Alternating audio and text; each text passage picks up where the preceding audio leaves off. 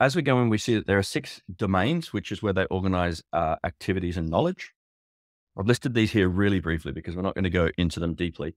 You can see only one of them is called understanding cloud usage and cost. It would make sense that you expect that's where all of our cost allocations. Then you can see we've also got 18 capabilities that the framework defines. Now, the capabilities are really down to individual activities that we're working on, right? So this is where the domains and the capabilities don't quite match one to one. Some of the domains appear, or sorry, some of the capabilities appear in multiple domains.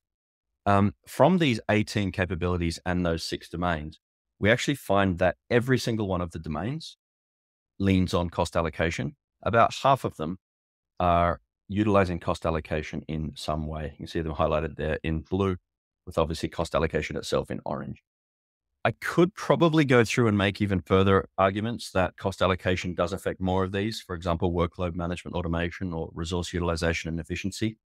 But these 9 that I've highlighted are the most direct correlation with what the actual capability is defining and understanding your cost allocation per team. And probably one of the easiest to understand, just to call it out, is the analysis and showback, helping a team understand how much money they are spending in cloud and what it means when they make a change. Chargeback and finance integration is another one where, if you're going to lean on uh, giving costs back to teams and charging them for what they're using in the cloud, you need to be able to stand behind a pretty accurate set of numbers. They don't want to be paying too much for what they're using.